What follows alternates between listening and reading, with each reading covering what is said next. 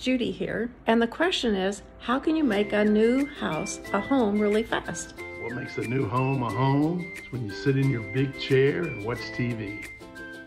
What makes a home a new home? When you start to make new memories. One thing that makes a house a home. You don't move into a home, you just move into a house. You bring your home with you, and your home is your family, your memories that you take with you from your last home. And so you move your home into your house. So that's one thing. What makes a new home a home? When you hang the first family photos on the wall. The word I use to describe home is cozy. Nice big couch, big TV, you gotta love it.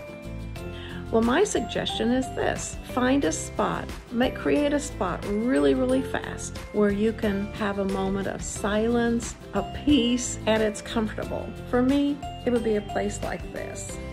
Just a little comfy place with my stack of books. Now see, Cicero, way back in the day, said that a room without books is like a body without a soul. So I just stack books everywhere. Now have I read any of them? Well, a couple. Anyway, make it a great day. It's a choice.